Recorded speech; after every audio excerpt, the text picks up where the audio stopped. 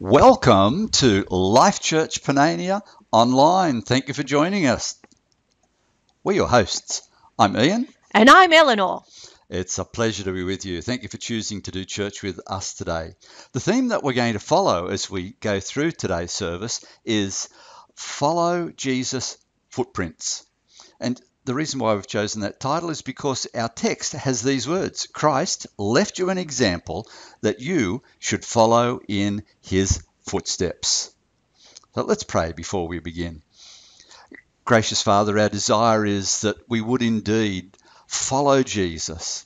Give us the grace to follow closely, follow everywhere, follow every step along our way, follow every moment of every day, so that we don't get sidetracked, we don't get lost, but we pursue this pathway all the way home. And we ask it in Jesus' name. Amen.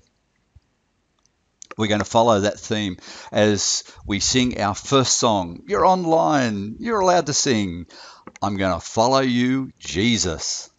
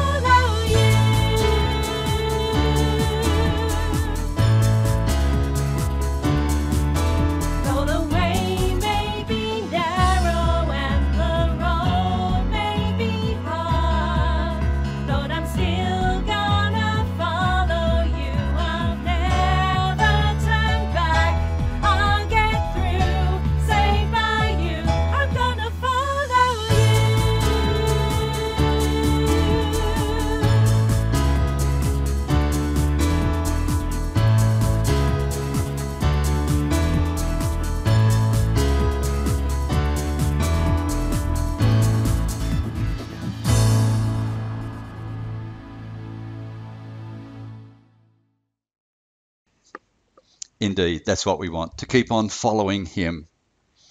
Now, what's news for our church family? First of all, if you like our church, tell the world. Look, everybody in the world tells what they like.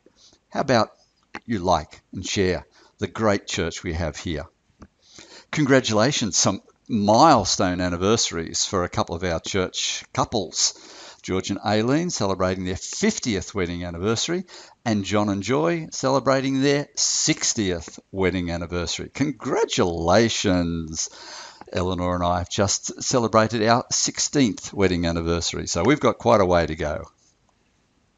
Speaking of going, here are the physical Christmas child boxes that we collected in a physical church, and they were physically taken off a couple of days ago, ready to be distributed around the world. And in addition to those, there are all the online boxes as well.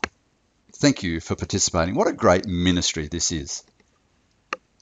Coming up today, if you're watching on Sunday the 8th of November 2020, then after our service, around about 11:45 a.m., then you can tune in for looking at the Go Deeper questions in your handout sheet, or you've got the option to come along physically to 26 Drysdale Avenue on Wednesday evening to look at those same questions. Please pray for our church leadership. Our church council has its monthly meeting tomorrow, this coming Monday, and we'll be meeting by Zoom, so we're getting very high tech. Now, if it happens that we get more people come to our physical service than we can actually physically fit in the building, we have an overflow section with a large screen TV, even larger than this, and so we'll take turns in the overflow so that everyone gets a chance to be part of the physical service as well as the different experience of being part of an overflow. There's so much that we can pray about in this world. We can hardly begin to scratch the surface, but when God's people everywhere pray about what's going on in their little bit, then we cover the whole world together. So let's pray for one another, and allow me to lead you in our little bit. Heavenly Father, we come into your presence, first of all in worship, because you are beyond awesome, beyond anything we could know, beyond anything that our minds could comprehend. You have created more than we could even possibly discover in all our scientific endeavors. You are great beyond description. And you're also great in your love and your compassion and your grace and your mercy towards us. Thank you for all that you have done for us, given to us, planned for us to have and to be. Oh, now, Lord, give us the grace, the strength, the insight, and the wisdom that we would deliberately, daily choose to follow Jesus, to see his footprints ahead of us, one step at a time, and to choose to walk in his way. Oh, may we be strong enough, brave enough, courageous enough to step out of our little comfort zone, to follow you wherever you would call us, to become whatever you want us to be, to achieve all that you have planned for us to be. But we'd also pray for others. There are people that we love who are wandering from the pathway. Lord, drag them back, draw them back, call them back, pull them back, and use us to be part of your process too, so that we might walk together down this wonderful pathway towards a glorious destination. And they're walking through our broken world. And Father, we lift our world before you. Have mercy on us, we pray. As elections take place in key jurisdictions around the world, we pray for leaders returned and new. And we ask that you would give them the courage and the leadership to move in godly directions. Lord, save them from being drawn along by popular opinion or by political persuasion, but rather speak into their lives and grant that they would choose well, so that we might live lives of quietness and peace in godliness and holiness. So, Lord, we bring you our prayers. There is so much more that we could pray about, and you know our hearts.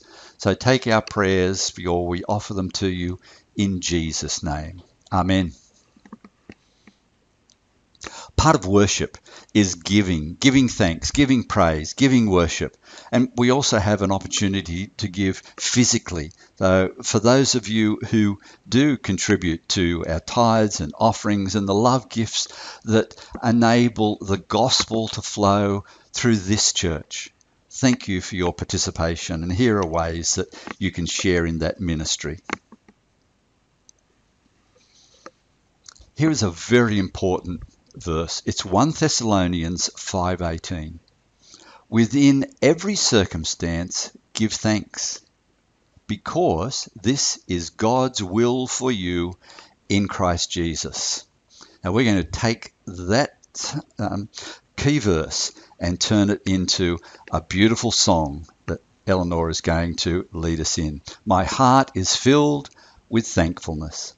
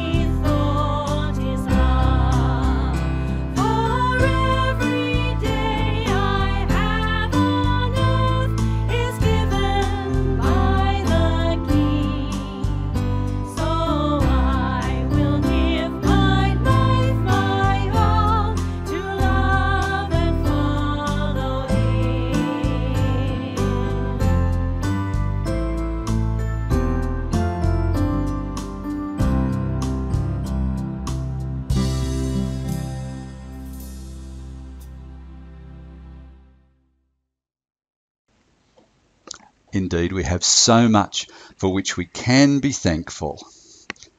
We turn now to hear the word of the Lord. Subordinates, be in submission with all fear to rulers, not only to the good and fair, but also to the perverse. Because this is an act of grace, being conscious of God, to endure any grief, suffering unjustly. How could it be to your credit if you are beaten for doing wrong and you endure it? But if you suffer for doing good and you endure it, This is an act of grace before God. You have been called to this because, namely, Christ suffered for you, leaving you an example that you should follow in his footsteps. This is the word of the Lord. Thanks be to God. Now, out of that text, we're going to draw some thoughts, and please follow with me. You can take notes in your Go Deeper sheets if you've printed those out. Follow the footprints in the sand. You're probably all familiar with this free verse. Picking up halfway through the third stanza, I noticed during the saddest and most troublesome times of my life, there was only one set of footprints. I don't understand why, when I needed you the most, Lord, you would leave me.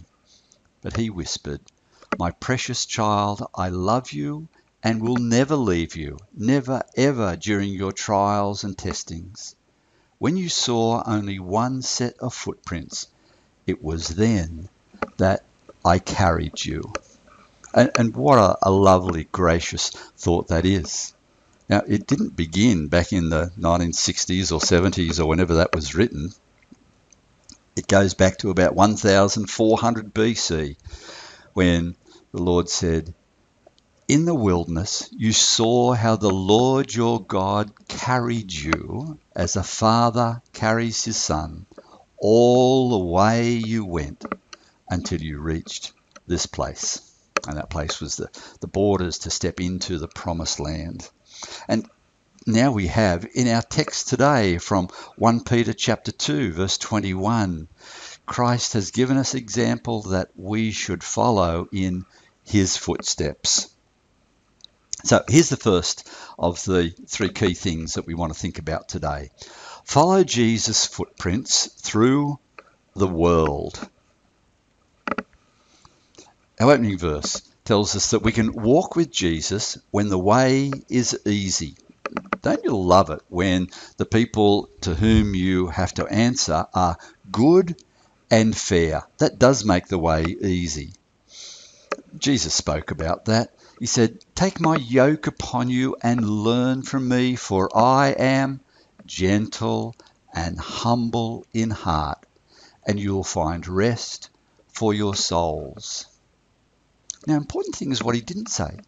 He didn't necessarily say you'll find rest for your bodies. He didn't say that your circumstances will slow down and be easy, but within the busyness, there is a quiet place of rest for your soul. And that's great. But there's also the other side of that. We need to be walking with Jesus when the way is hard. Because not everyone is good and fair. Some people, and you probably know too many of them, who are also perverse. And they will just go out of your way to make life miserable. Jesus gets that. He was despised and rejected. He endured suffering and pain. He was someone people turned away from. He was despised, and we didn't value him. So if you are being harassed, then Jesus knows exactly what you are going through, and he is there with you. And we find that here in this very next verse. He says, this is an act of grace, being conscious of God, even in the midst of the difficulties. So, in taking notes, we walk with Jesus because the way is grace. Jumping elsewhere into the New Testament, we find the apostle who is facing a problem and repeatedly cries out to God, says, I pleaded with the Lord to take it away from me. Each time he said, my grace is sufficient for you. My grace is all you need. My power works best in your weakness. So now I gladly boast about my weaknesses so that the power of Christ can work through me. It works a bit like this. Here you are, you're dragging this problem, you're struggling to get through, and you're stuck with the problem. How do you handle that? Well, through prayer, and that brings grace. Now notice that it does not make the problem go away. It does not make the problem any less, but it gives you the wherewithal to be able to continue on in spite of the problem. Because God says, my grace is all you need. My grace is all you need. So even as you struggle with the problems and the difficulties of life, and you have them, you face them every day, God's grace will carry you through. There's a second thing that we find in our text, and it's this. We follow Jesus' footprints. Where? To the cross. Verse 20 says that you, now he's talking to Christians, to believers, to good people, you are beaten for doing wrong. You are not perfect. And so we walk with Jesus when life is fair. If you do something wrong, it is fair that you wear the consequences for wrongdoing. You're not perfect yet. You've got to wait till heaven before you get to that point. So let's think about the consequences of wrongdoing. Now, let's make it easy for starters. Let's begin with the other person makes a mistake. What do you do and not do when the other person is wrong? Well, first of all, don't yell, shout, make a big scene. And please don't go for blame and shame and hunting out whose fault is this? How can we get back at them?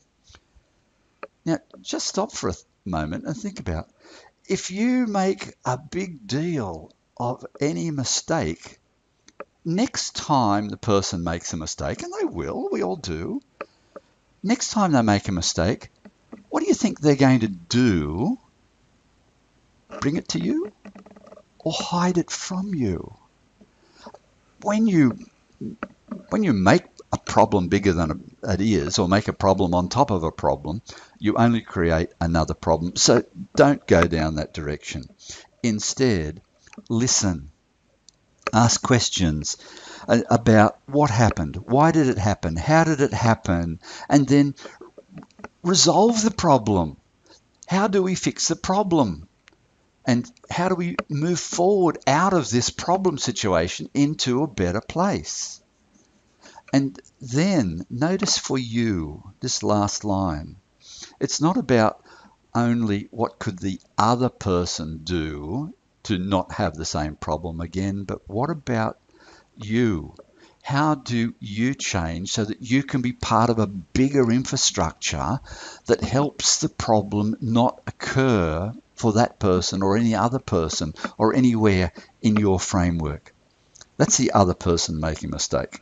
Pretty easy to deal with. Now, what about if I'm the person who makes the mistake, and I make plenty of them? I know I'm not in heaven yet.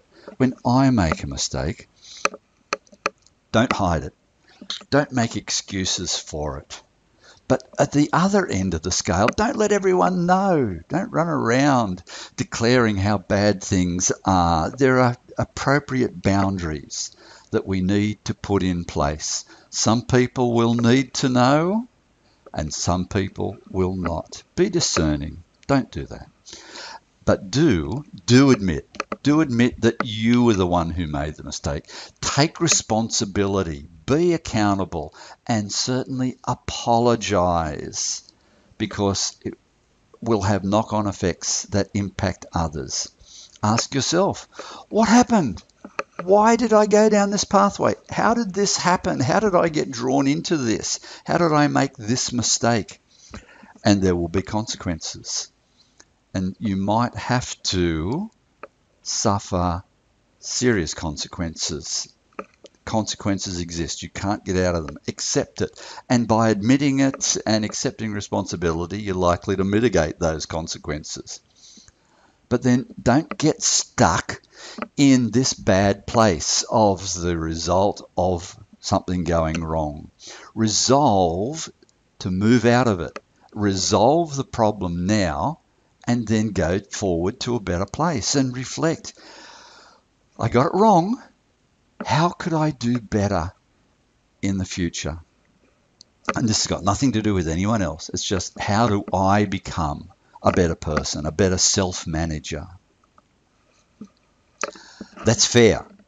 What about when life is unfair? What about if you're doing good and you still end up suffering nonetheless? That is not fair. Well, once again, Jesus gets that. He knows about that because the cross was not fair. There is no good reason why Jesus should have to be the one to suffer. The cross was not fair. It gets worse. The gospel is not fair. It is not fair that Jesus gets my sin. It's not fair that I get his righteousness. It's not fair that Jesus takes the consequences and the punishment for everything that I have done wrong. And it's not fair that I get his free ticket into heaven. The gospel is not fair. In fact, the world is not a fair place since sin stepped in. But nevertheless, we walk with Jesus because the way is grace. If you suffer for doing good and you endure it, this is an act of grace before God. Remember, the gospel is not fair. It is by grace that you've been saved. Through faith. It's not from yourselves. It's the gift of God. Grace steps in when life is not fair. And then consider this. Let us approach the throne of grace with confidence so that we may receive mercy and find grace to help us in our time of need. Now, we often think the throne of grace and we're going to heaven, but consider this. Perhaps the throne of grace is where grace is given to us for salvation and we're just living out our salvation, which makes the throne of grace the cross of Calvary. Let us approach the cross again and again with confidence. Approach the cross because it's here at Calvary that we receive mercy and find grace to help us in our time of need. We never stop needing the cross and what Jesus has done for us on Calvary. And then there's one final thing that we can think about today. Now, last verse of the text. We follow Jesus' footprints wherever he leads. And he is the one who leads us on. We walk with Jesus when there seems to be no benefit for us. We walk with Jesus when only other people benefit. And it comes out of these words, Christ suffered for you. What was the benefit for Christ?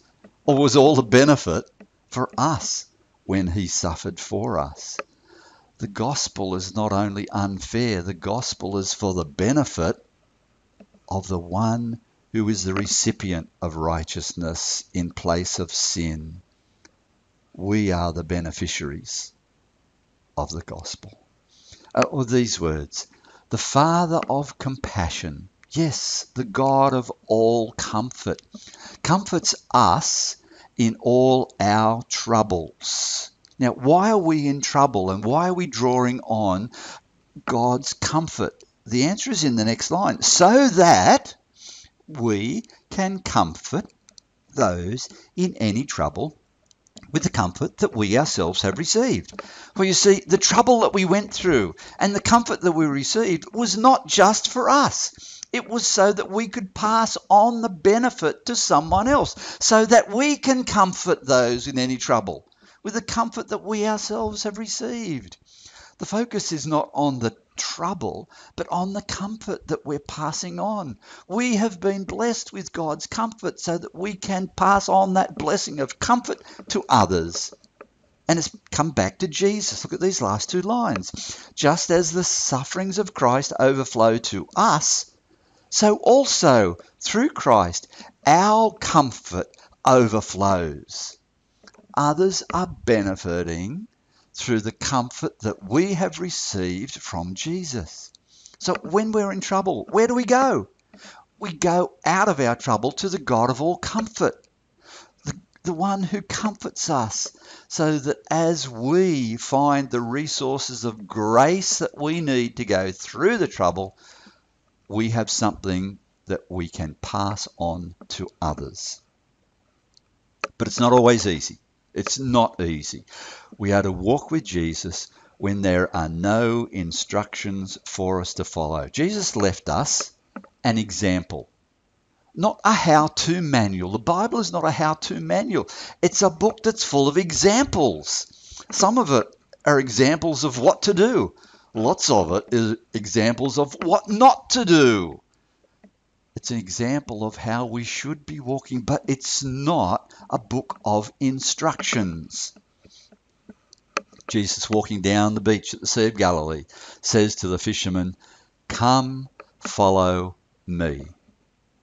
He didn't tell them where they were going, what they would be doing, what was involved. There were no details. And he didn't tell them that at the end of his journey there would be the cross. Nor did he tell them at the end of their journey there would almost certainly be, for most of them, a horrible death by martyrdom. He simply says, "Come, follow me," with no instructions. And then we follow Jesus when there's no explanation. We get to the point where there should have been, it's all of grace and God's grace is going to be there for us. But it doesn't say that. There is no explanation. We walk down the beach and it seems like the waves wash away the footprints. Where are we going? What's going on? What's the explanation for what lies ahead of us or where we're going? Let's just stop for a moment and have a look at the big picture. This is our text for today. 1 Peter chapter 2 verses 18 to 21, and it breaks into three natural segments. The first of them ends with half of that segment being about grace. It's an act of grace, and the verse, it's a whole verse, an entire sentence devoted to talking about grace. When we move into the second segment, it's only a quarter of that segment. It's only one line. It's only half a sentence that is talking about grace. We're supposed to get it. We're supposed to understand grace without it having to be spelled out in detail all the time, every time. As we're living by grace, we're incorporating it into ourselves. And then by the time we get down to the end of our text, where we would expect to find the words, "This is an act of grace," as we've done in the earlier two segments, there's nothing spelt out. By now, we are supposed to have learned by what is not said. We're supposed to have incorporated grace into our lives, and we're walking by the grace of God through every circumstance of life. Grace is not always visible. It's not always spoken. It's not always seen, but it is always there. Grace is always there. And sometimes we're called to walk down into a deep, dark valley of the shadow of death. But that's not the end of the journey. It's a pathway through to a better place. In his last meal with his disciples, hours before his arrest and crucifixion, he said, "Let not your hearts be troubled." He went on, "You know the way to the place where I am going." But Thomas, who could see only the waves washing away the footprints, said, "Lord, we don't know where you're going. How can we possibly know the way?" And Jesus' answer was, "I am the way and the truth and the life. you get to a place where you don't need the footprints. You don't need the details. You don't need everything spelled out step by step. There are no rituals. There is just the direction. And it's not about looking at the footprints, but about looking to the one who made the footprints. Looking to the one who is the way himself. And when you're finding Jesus, not footprints, but finding Jesus, then you've found the way and you can make progress with your life. Don't lose sight of him. Follow him wherever he calls you. Let me pray for us. Father, the way is sometimes, very often in fact, difficult, and it seems complex, and indeed it is. It seems difficult, and indeed it is.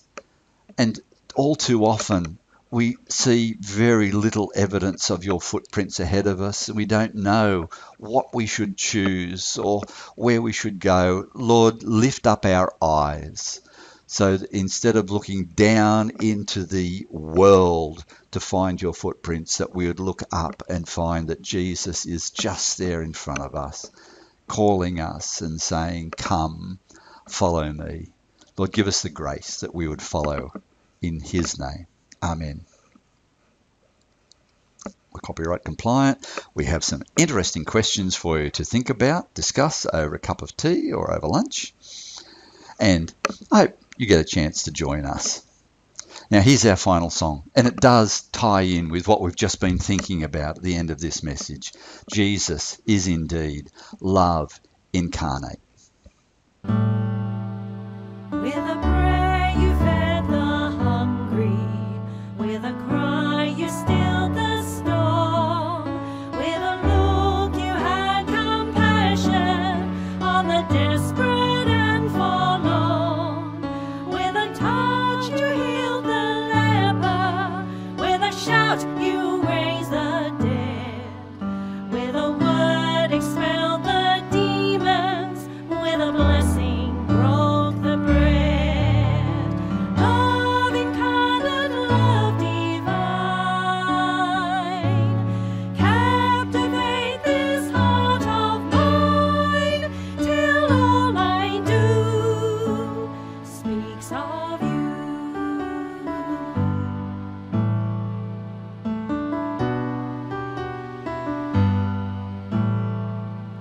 As a sheep before the shearer, you were silent in your pain. You endured humiliation at the hands of those you'd made. And as hell unleashed its fury, you were lifted on a tree, crying, "Father God, forgive them, place their punishment on me." Love incarnate, love divine, captivate this heart of mine, till all I do speaks of you.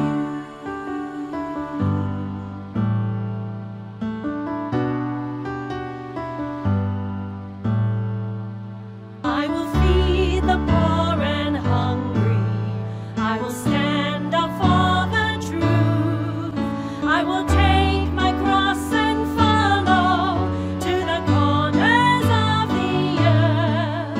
And I ask that you so fill me with your peace, your power, your breath, that I never love my life so much to shrink from facing death. Love incarnate, love divine,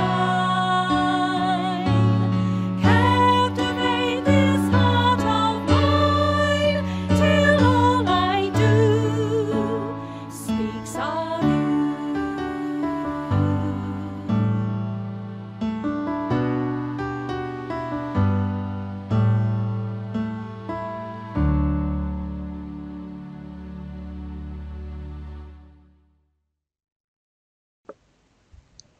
Thank God that love and grace and mercy has come to us in Jesus. What makes our church so great? It's because we're following Jesus. Our very purpose is to make followers of Jesus by ourselves, being followers of Jesus. If you can be part of the Go Deeper discussion, you're most welcome. But wherever you go, keep on following Jesus. God bless you.